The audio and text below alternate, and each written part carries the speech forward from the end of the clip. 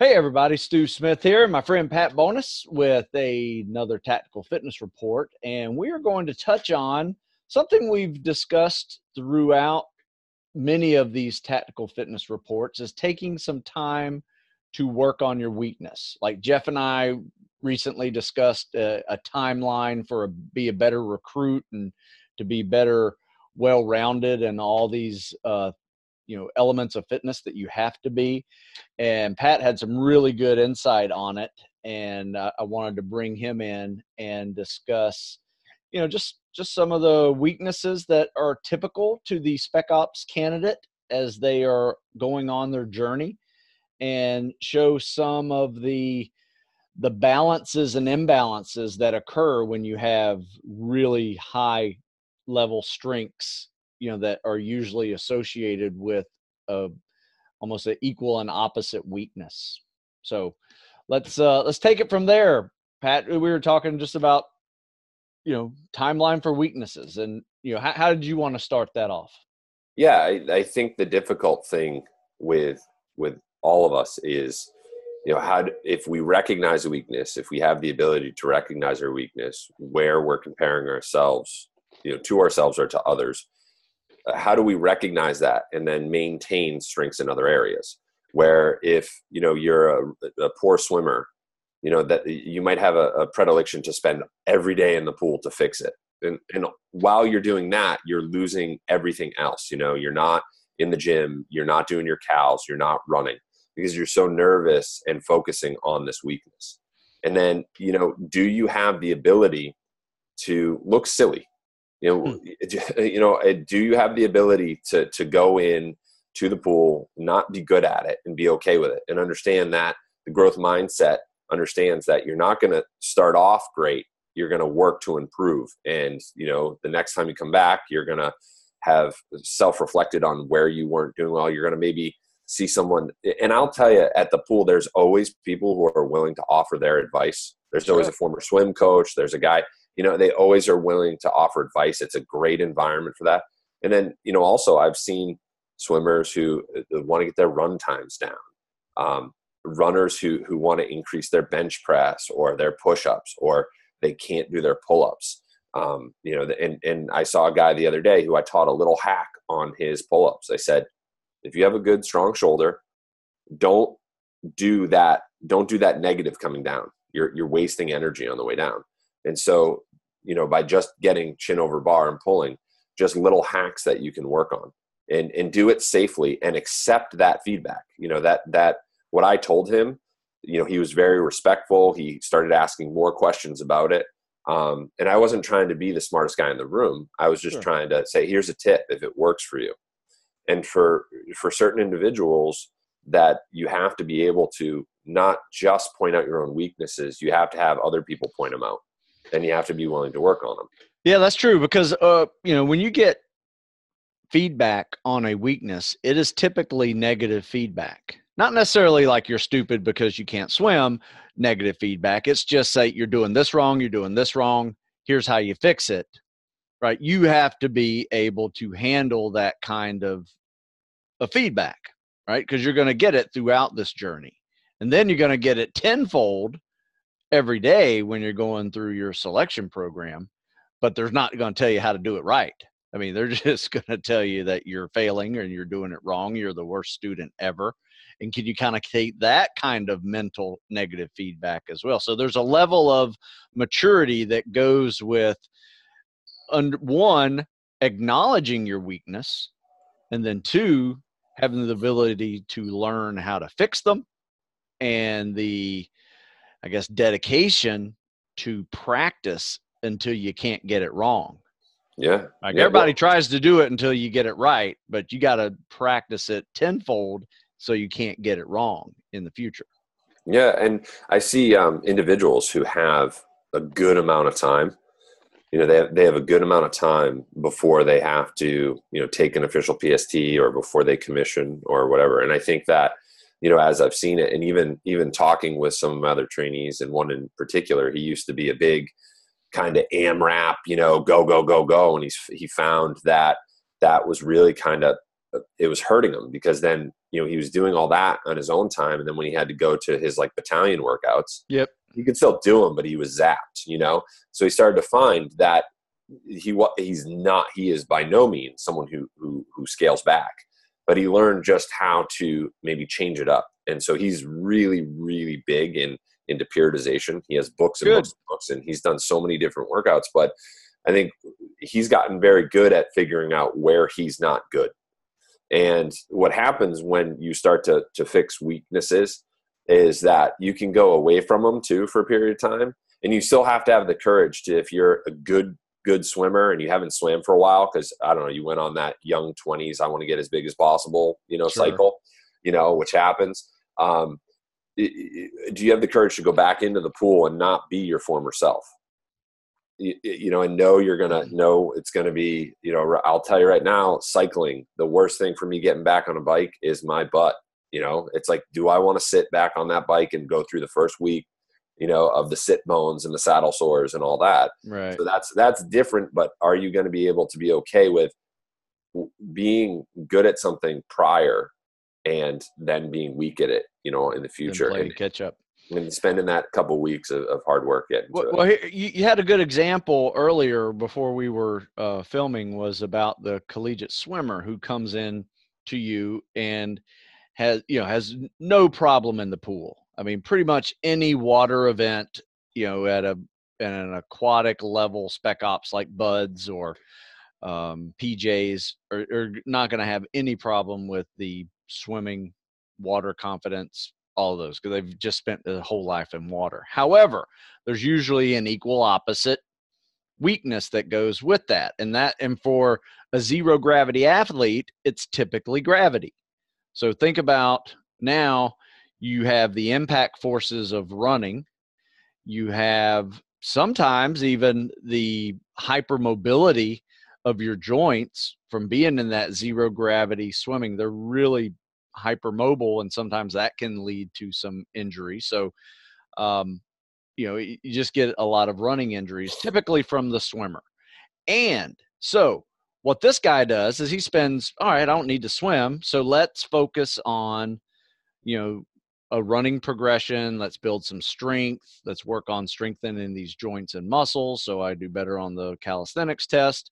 And then they go into the pool, and a collegiate swimmer who would be laughed off his swim team if he did a 7-minute 500 is going to be front of the pack in a spec ops PST.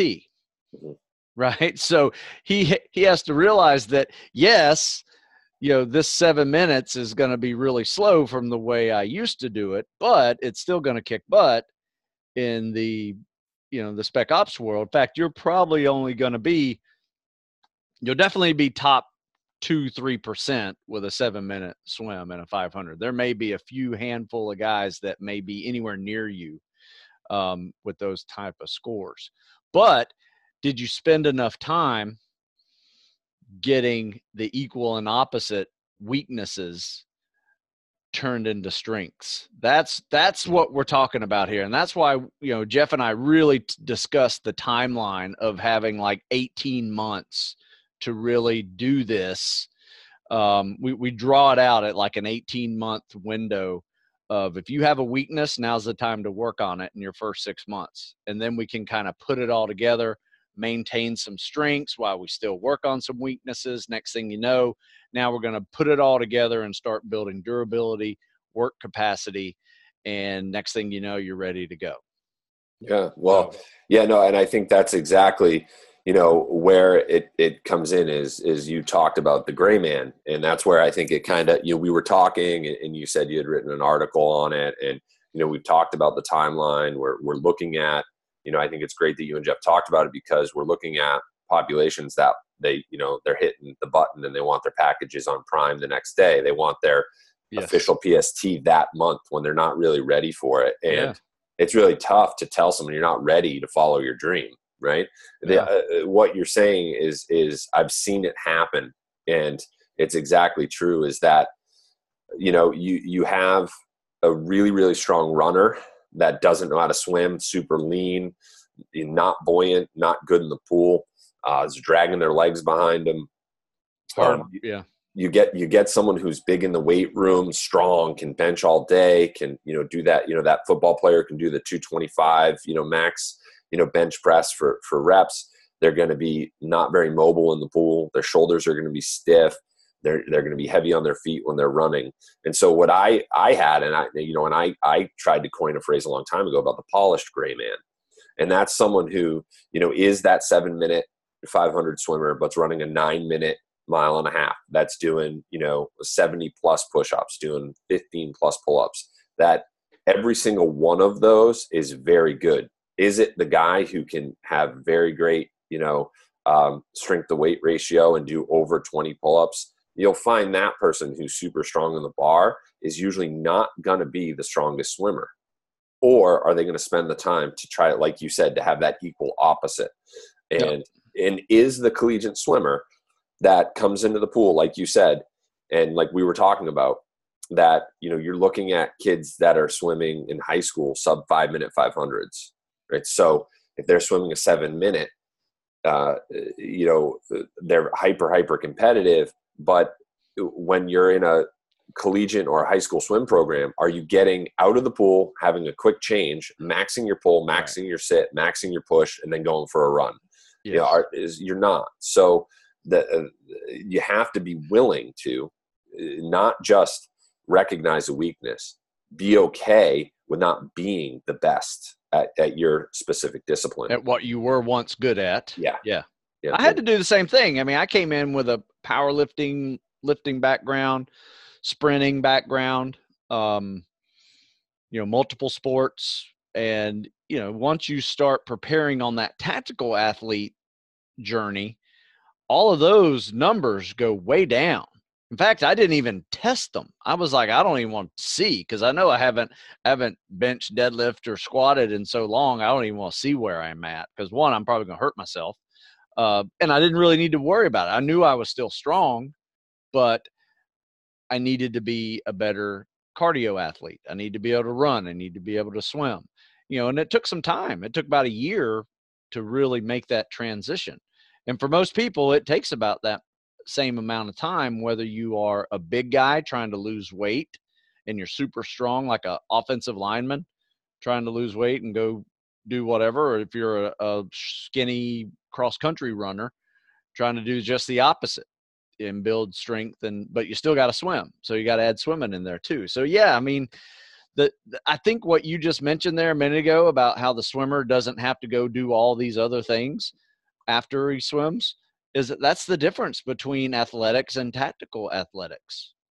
A tactical athlete has to be great at just a few things, whereas the tactical athlete has to be, did I say that right? Tactical athlete has to be really good, or good, polished gray, if you want to call it that. I like that term, at everything. Right? They just can't let it go. In fact, they did a study, did you see the Hell Week study on SEAL SWIC? If you go to sealswic.com, it's the official Navy SEAL SWIC website. Yeah. They have a Hell Week study, people that succeeded in Hell Week, and they put all these numbers out there from, the PST scores, the advanced PST scores, where they run a little bit like the exit PST from prep. They threw in some lifts in there as well.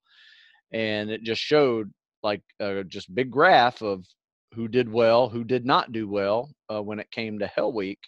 And you kind of had like this big bell curve of people who did really well and people that didn't do very well. And the people on the far ends there that were really, really good or really, really bad at some of these events, they typically did not do well in Hell Week. But it was everybody in the averages that did really well, if that makes sense. So, even the guys that are at 35 plus pull-ups or a 23-minute 4-mile timed run didn't do well in Hell Week, right?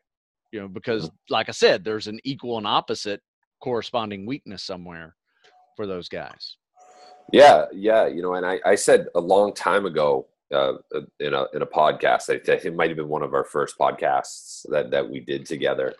And I told you I was fortunate enough to meet a really humble former SEAL commander named Perry Van Heuser.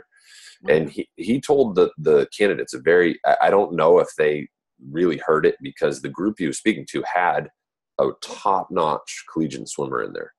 And what he came, he was one of the oldest guys to go through BUD/S. He came as a Marine, and he told a story about his friend who was a really good runner.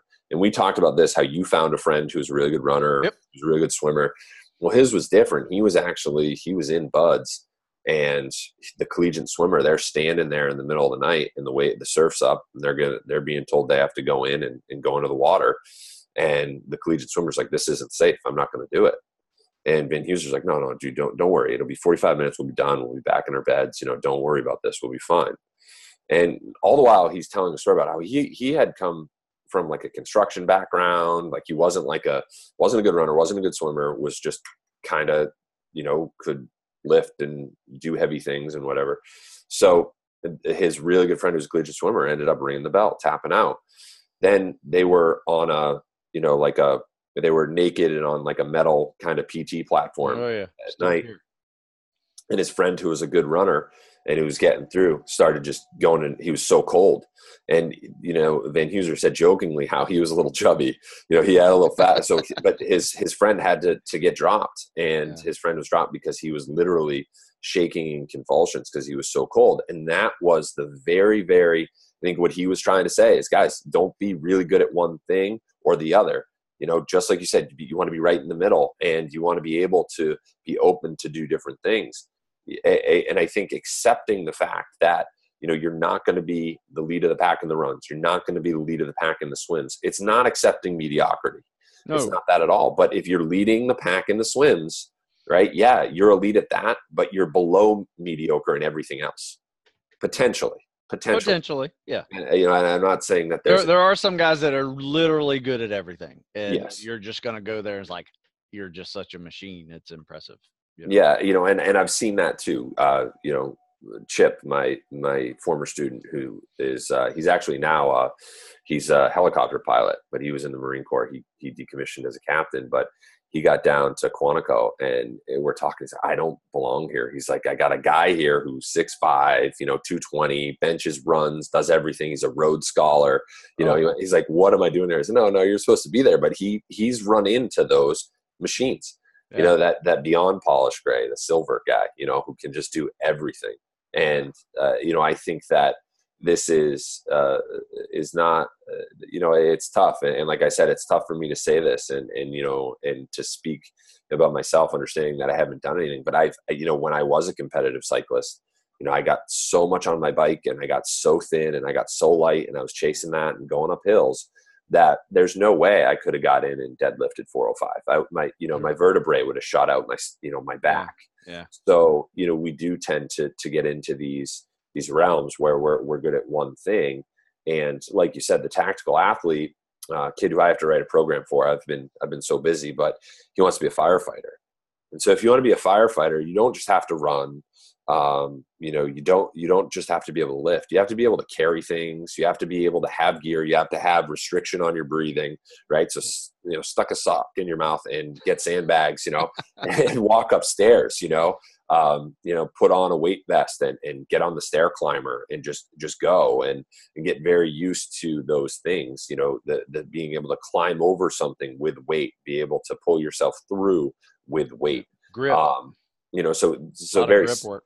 Yeah, very specific to, a tactical athlete, and sit down and reflect and think of, could you be going into a situation where you're carrying a hose? So I have a rope, you could carry that.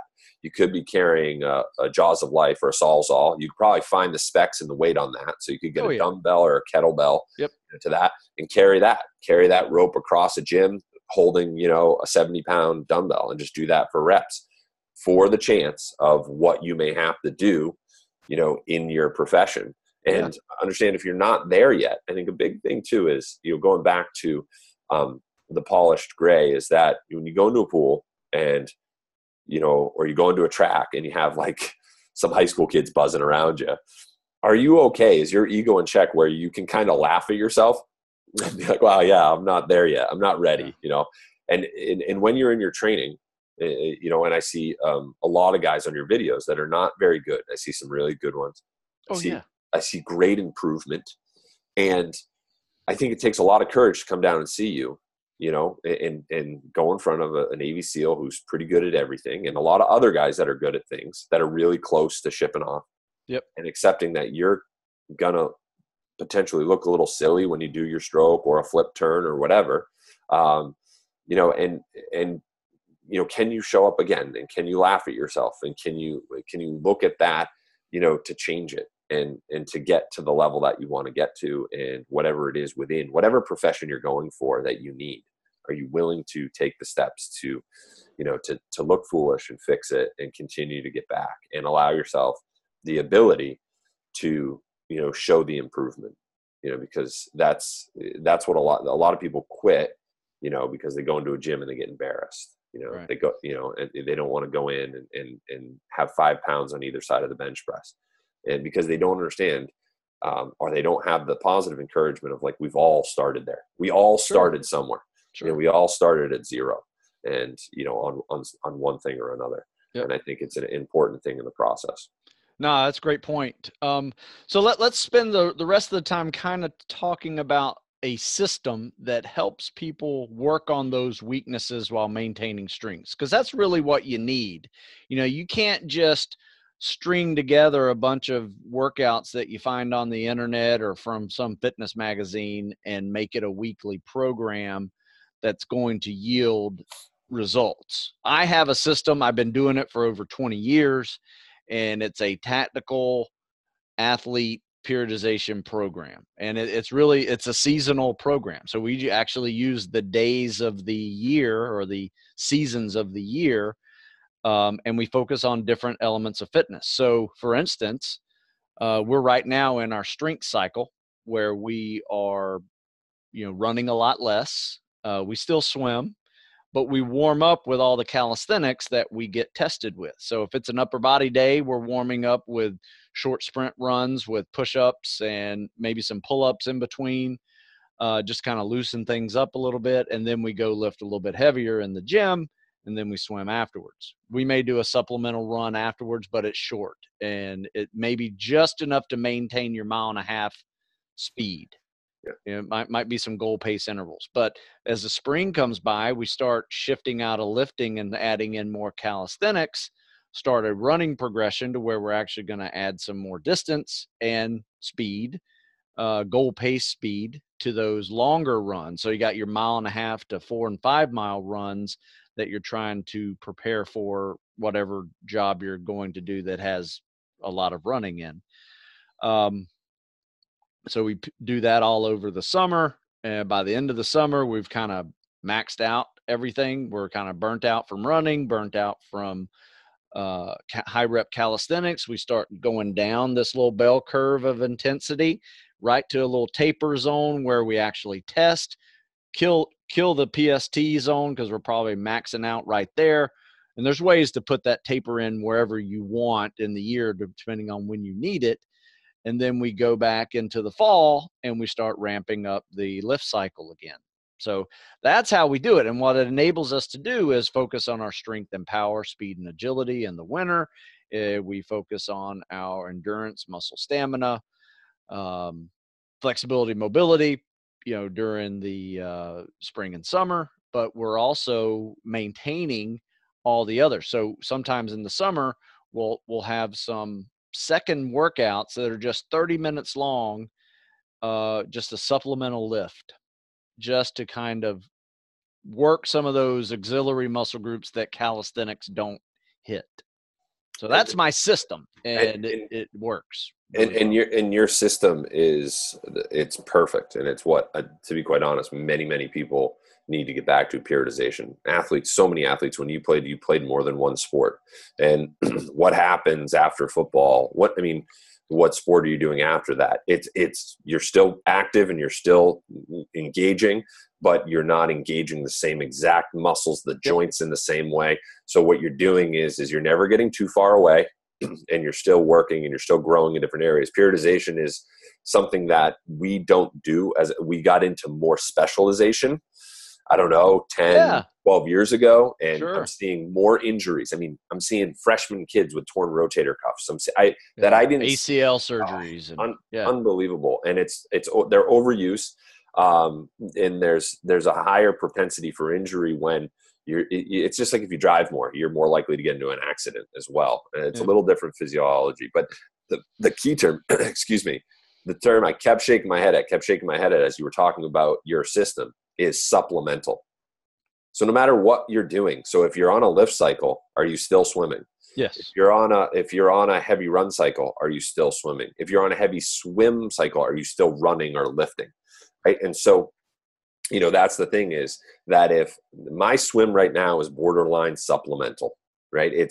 I'm swimming some 100s with some core, right? Mine is a time period. In the morning, I'm doing my swim core. In the afternoon, I may be doing power. I may be doing cows. I may be doing bench. It's a 2-a-day split it's because of my timeline. It's what I have.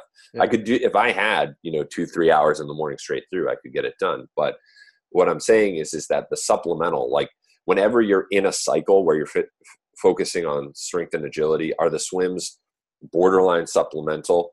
When you're on a big run cycle, are the lifts and the cows borderline supplemental? Whereas, you're doing pyramids and, high reps, high volume.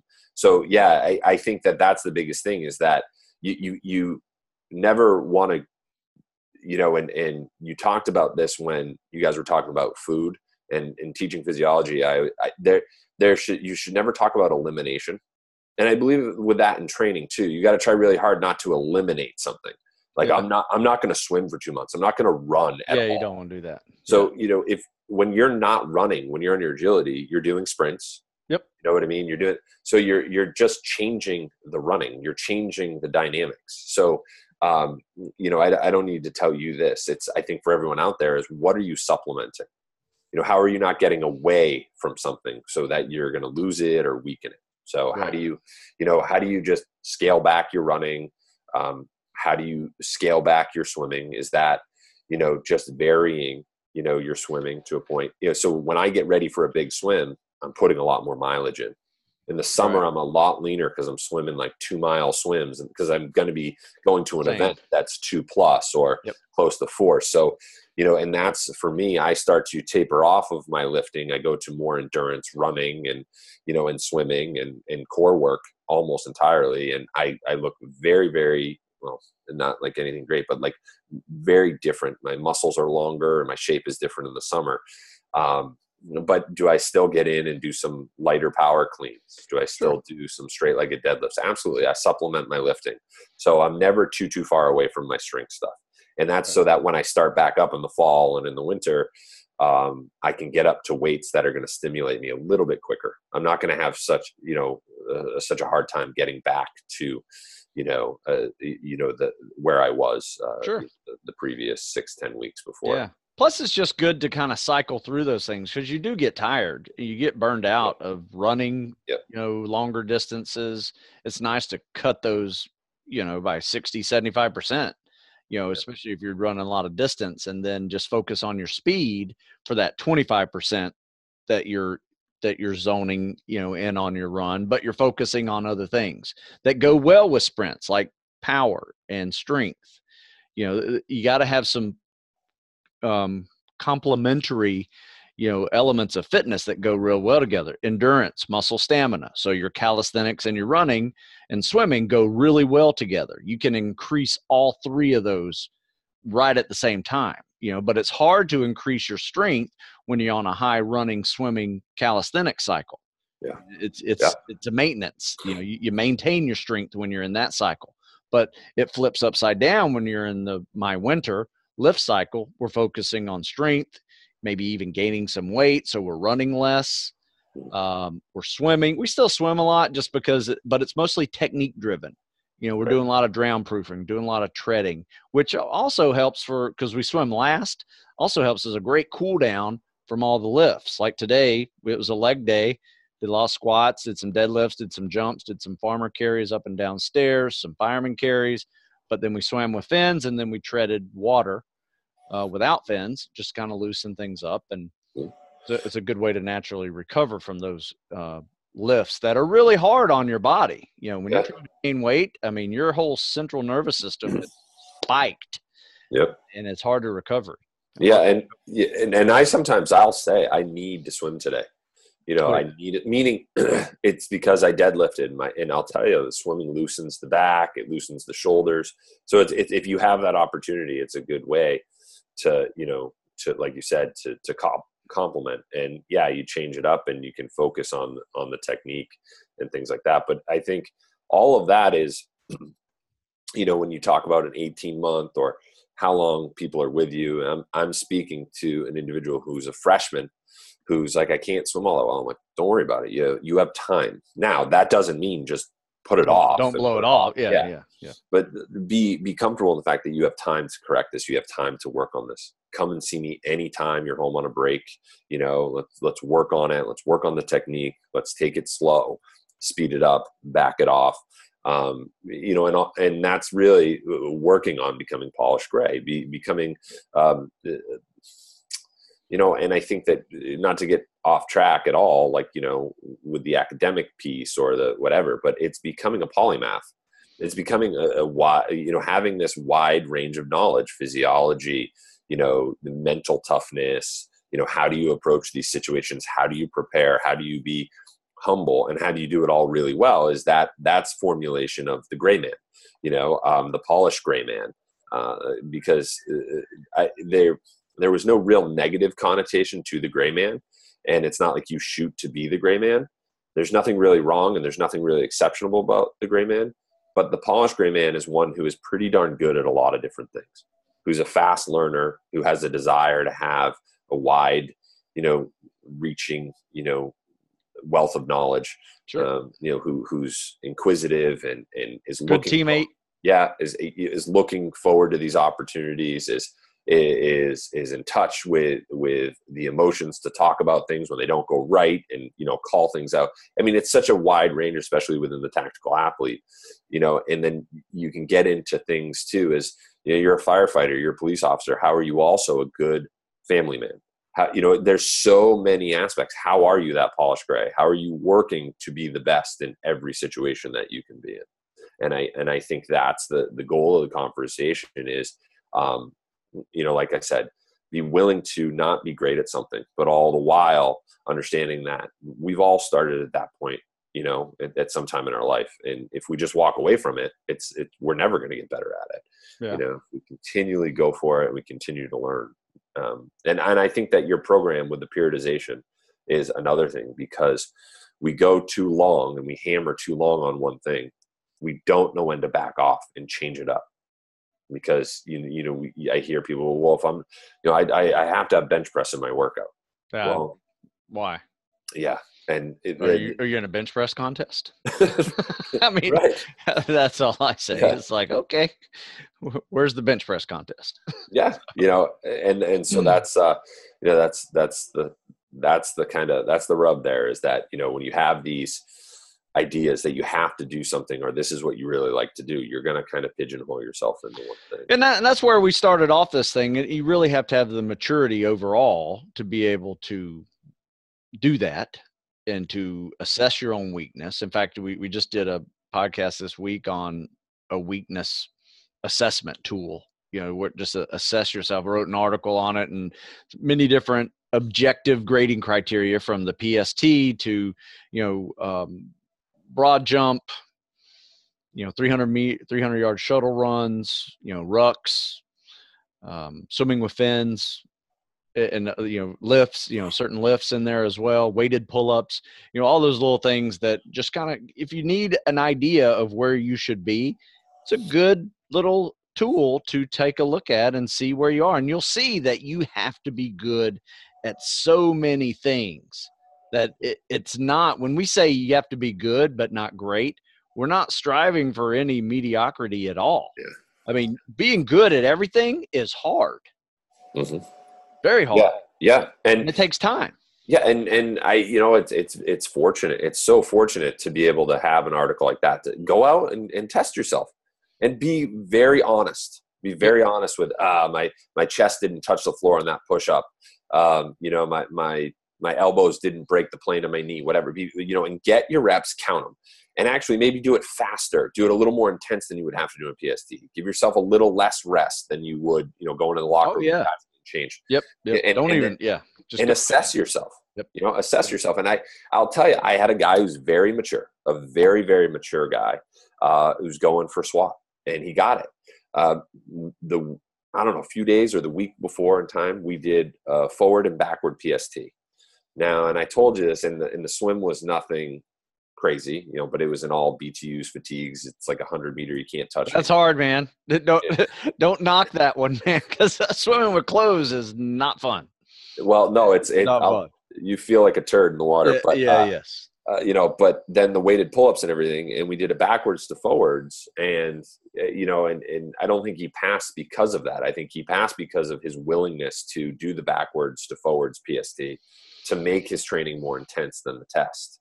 And you know, after he's in SWAT school, and it was funny because he said, you know, he trained with me as a hockey player in high school, and he said, we're doing a lot of that functional training stuff that we did with you. It's like, you know, it's different. It's not just, you know, lifting and doing this and doing AMRAPs and climbing. So, but that's the, you know, the maturity, the giving up, looking to ask someone some questions, meet up with me, you know, maybe cut down that pull-up didn't make it. And, you know, the beautiful part, like I said, is that there was no consequence for him if he didn't do well.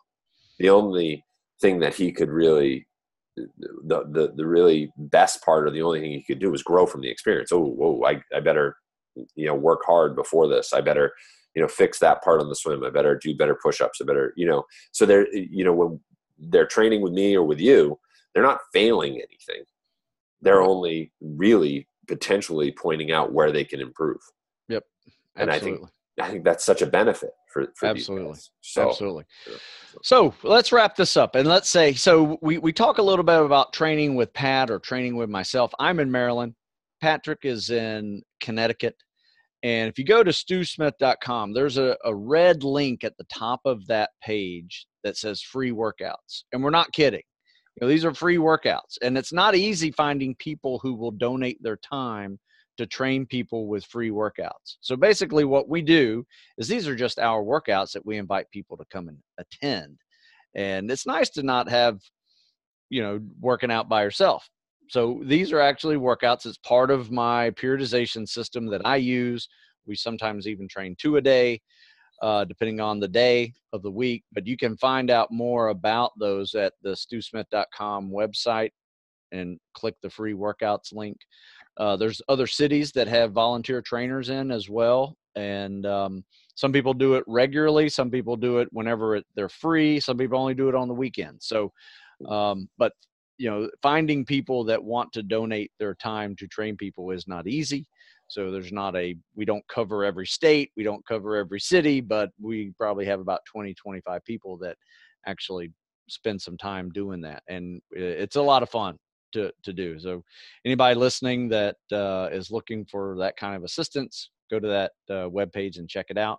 What I will do also is, if I mentioned a link or two or an article or video in this video, I'll put it in the description below for the YouTube description, and you can just click that link and see the objective grading criteria for weaknesses, and, you know, just assess where you are, and some other PST, tactical fitness, periodization, linking, and stuff like that. So, but as always, Patrick, I appreciate your time and your input on this. Very valuable.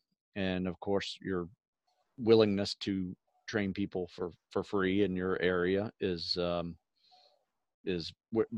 we are very grateful for that. So, well, thank you for everything you've shared, and the knowledge that you have, and the opportunity you give a lot of these people. And, you know, and my phone number is on that contact. My workouts can be random. You know, if I have a kid home sick, I might have to wait till my wife gets home. But I always like to meet up with them and give them encouraging words and, you know, support, and, you know, and point out maybe some of their weaknesses. So, you know, please feel free to reach out. Yeah. You know, and he's a great swim instructor too. So take advantage. Yeah. Well, thank you for that.